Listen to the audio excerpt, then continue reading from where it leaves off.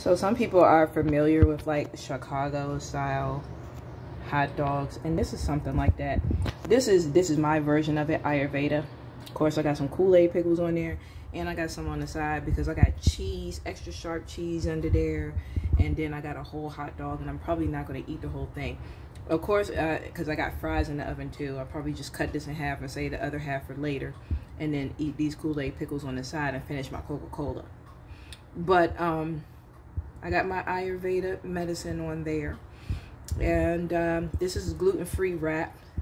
So I'm gonna wrap it up like a pig in a blanket and whatnot. But I wanted to show how it looks open.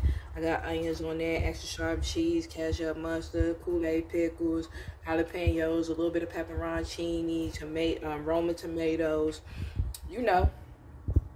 And then I got some fries baking in the oven because I ain't feel like frying no fries, but normally I fry my fries, so I'm just baking it right now because I don't feel like doing that. And I'm gonna have some of those on the side with some ketchup and take my blood sugar and see what happens. But yeah, this is my Ayurveda version of a Chicago style hot dog.